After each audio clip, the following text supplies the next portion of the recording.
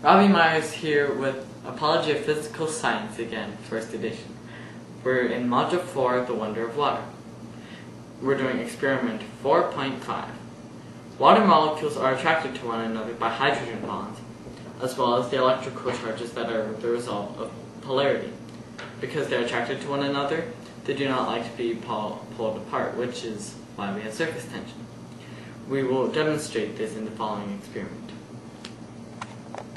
Okay, so my assistant here is lowering a needle into the water by some threads and hoping that the needle will float. And the threads aren't sinking either, like they're supposed to. But everything is floating. But everything is floating because of the surface tension. So now we're going to take some dish soap and mess it all up.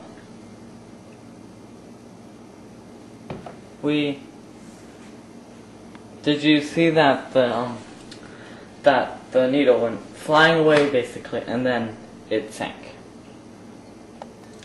The needle sank because when we added the dish soap to it, the main ingredient in dish soap is something that is attracted to water, so it separated all the water molecules, so the surface tension broke.